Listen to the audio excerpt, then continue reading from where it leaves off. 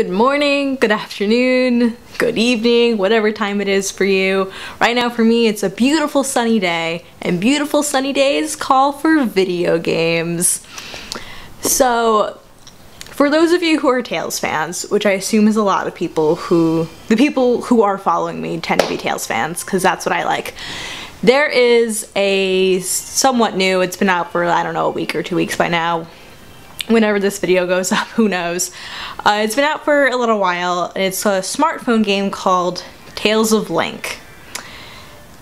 Now, smartphone games don't always get a good rap, but some are really good.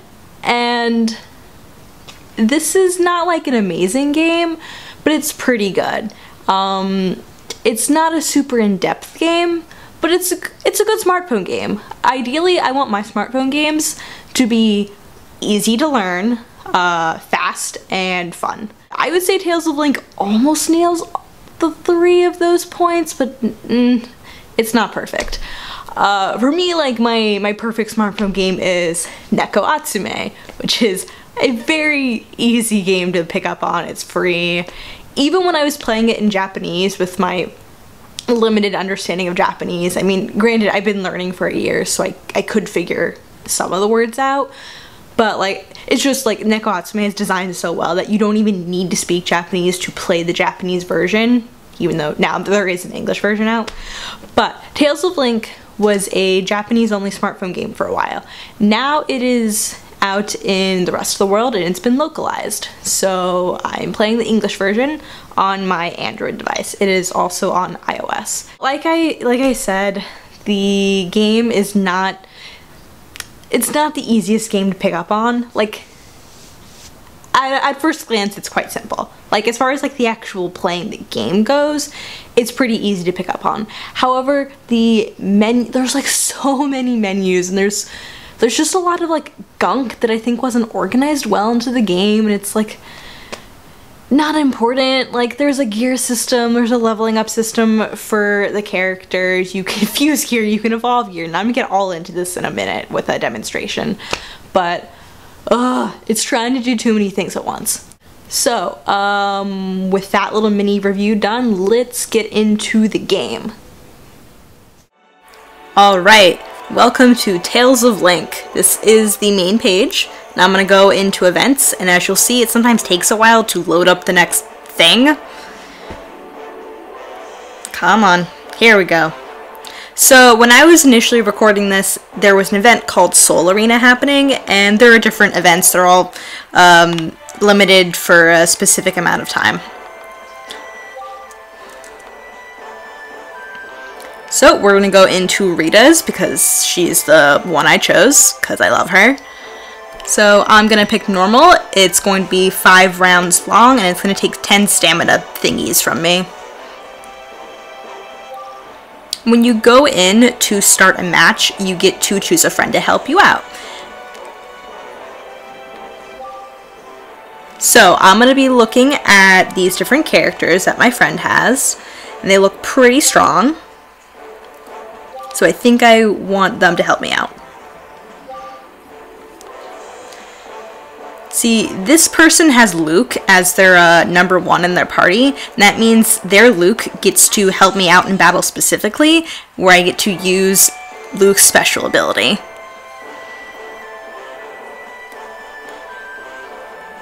This screen sometimes takes a while as well.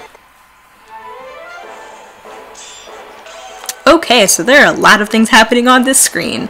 But you'll notice of my 9 characters that I get to work with, they each have a specific shape under them. So it's circles, squares, triangles, stars, and you don't see this right now, but there are also hearts. And hearts are the only ones that heal you. All the others are for attacking. So we're going to select a monster. And to attack, you want to do a little matching game. So I'm going to do these 2 stars right now, because this enemy's kind of weak. So you'll notice that the 2 characters that replaced my 2 stars were 2 squares, because that was what was in the lineup, which you can see in the top left corner. See, now I got my other square. Now coming up next are the 2 hearts and a circle.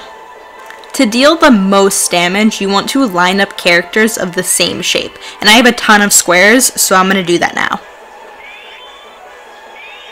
And you see there's a multiplier for each one, so it gets stronger and stronger. Now, certain special abilities, like Ludger's, allow you to change characters into different shapes. So I got a whole bunch of squares. And it does just a ton of damage. And I'm sorry that the audio got a little out of sync. I think that was a problem with my phone running slow. So that's just a really quick basic idea of how to battle in Tales of Link.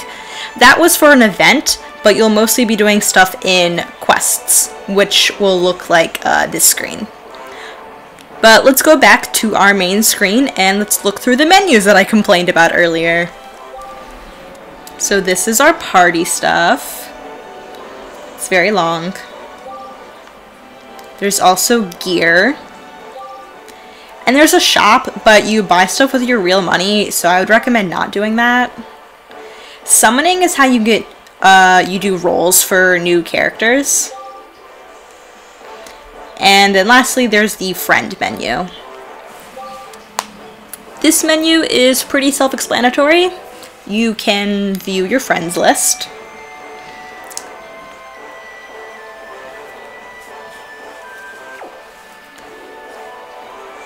You can also search for friends by inputting their ID. This is also where you find your ID to give to friends. Let's take a quick look at the party menu. So firstly, you can arrange your party and your gear.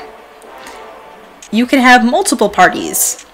You'll choose which one you want to battle with for that fight. You can also set up your guardians, which I will get into in a little bit. So at first glance, there's an overwhelming amount of information on this screen, and you can get even more. But once you're more familiar with the game, I definitely recommend taking a closer look at what each of your characters do. So for arranging your party, you can have up to 9. You want to pay close attention to who's your top 3, because they're going to be the ones you can use for their special abilities. And your party leader also has their own special ability. So you can also look at characters more closely. Now let's go back and take a closer look at the guardians, which you can get from the summon screen. Your guardians are guardians. They're really just supporting members. You can have 1 on attack, 1 on defense, and 1 on support. You cannot have multiple on attack, multiple on defense, or multiple on support. And in general, they do something with an element, such as giving you more defense against water or something like that. So let's go back again and look at training heroes. Training heroes is just leveling up your heroes. You're going to be amassing a lot of LP, which you can then spend on characters to level them up and make them much stronger.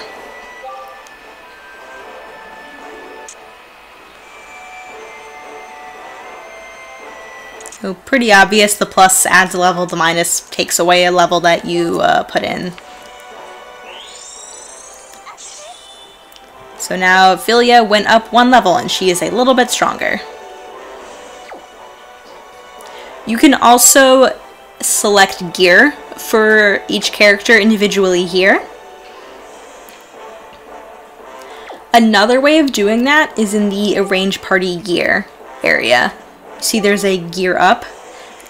So then it just saves time. You can select gear for a whole bunch of people. If you have too many heroes, you can release them and get LP in exchange for that. There's also items you can use to increase the stats for characters. I don't have any here because I used them all. There are a few other things in the party menu. that I'm not going to get into, but just to note, Limit Break lets you raise the level cap on your characters, so take a look at it. Let's look at our gear now, and you will be getting a lot of it, more than you know what to do with, which you can then use in the Fuse gear, where you essentially take a bunch of pieces of gear, throw them at one piece of gear to make that one piece stronger. There isn't really a tutorial in the game that I could find that explained the best techniques for fusing gear, so I'd recommend just looking at items, fusing things together, see what happens. You're gonna get so much gear anyway that if you make some mistakes, it doesn't really matter. Like, I have more gear than I know what to do with right now. But I will go on the record and say that I think this gear fusion stuff is needlessly complicated and could have been totally unneeded in the game had they designed it differently. I do wish Tales of Link, for the non-battle things, just had less stuff. There are way too many menus. The gear stuff is, like, out of control. And you can see this sometimes in other, like, mainstay Tales games, like the fusion system in Tales of Zestiria was also out of control. But we're just gonna pick something to show you that it helps level up my piece of armor. And you do want to do this to strengthen your weapons and your armor so that you do better in battles. There's some other gear stuff, like evolving gear. I don't have anything to evolve right now. It's a little easier to understand than fusion gear because it tells you which items you need. The summon area is where you get to spend tickets, hero stones, or hero points. Definitely check out hero points because that's how you get guardians, which I completely missed for like the first day I played this game. The most exciting part is of course the hero stones, where you can get your Tales characters to fight with you. There are usually a few different events going on where you can get specific ones, but definitely check out the beginner summon because it will give you one 5-star character, which you definitely want because they're generally way stronger.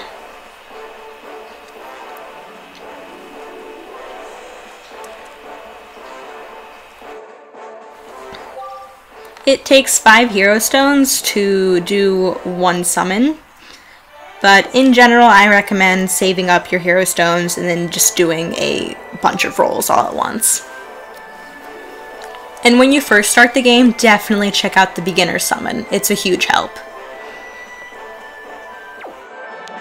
So that's it for the demonstration. I hope it was helpful. I was like slightly confused when I started Tales of Link. I was like, why are there so many things to do? Why is this important? What is happening? And I'm honestly like still sort of figuring out the little minute complexities of the game, but I think this is a good enough explanation for how to start the game and get the basics, or if you just started and you don't quite understand how to play it, hopefully this helped you out. I hope you enjoyed Tales of Link, and I'll see you all next time. Bye!